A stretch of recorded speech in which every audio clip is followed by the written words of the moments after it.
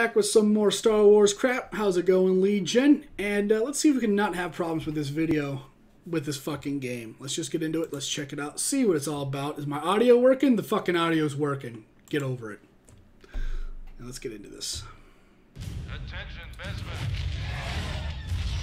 It's looking pretty cool. Oh shit! I thought he was gonna go through it. What up, Hondo? Got a score to settle. What up, bro?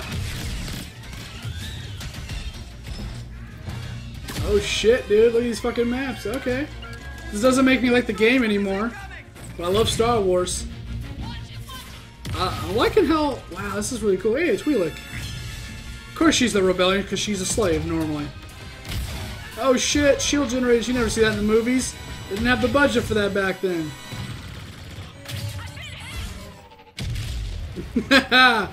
Get wrecked. Who the fuck is that guy? Oh shit. Cloud City, baby. Get wrecked, noob. Oh. Evac. Go, go, go. Run for it. Carbonation. Oh, it's gonna be epic. Bespin.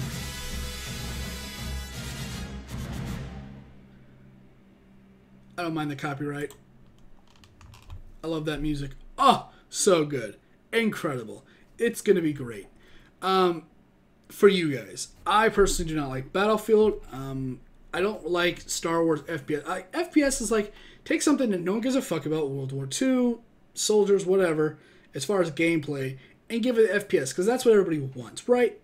Star Wars, I feel like you're kind of missing out. I think Star Wars needs to be like that badass open world RPG kind of thing that makes it good.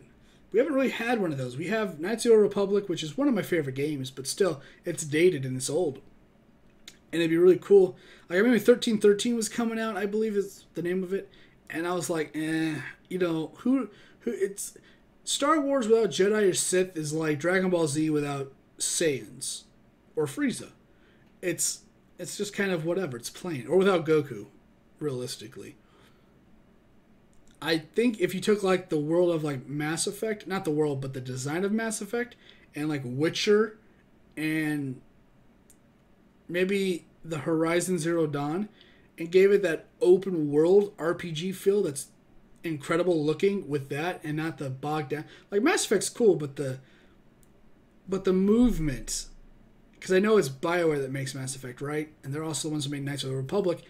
You can't interact a lot with the environment as far as, you know, you don't have the... Like, Witcher has, like, all those animations and climbing and stuff like that.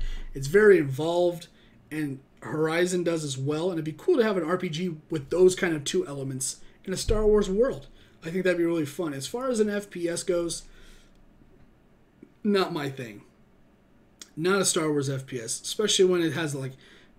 I've watched a lot of people play it, and they get really bored of it real quick. And the controls, all kinds of errors, like using a controller with the flying mechanics doesn't even work for, like, when I was watching it. Who knows if they patched it.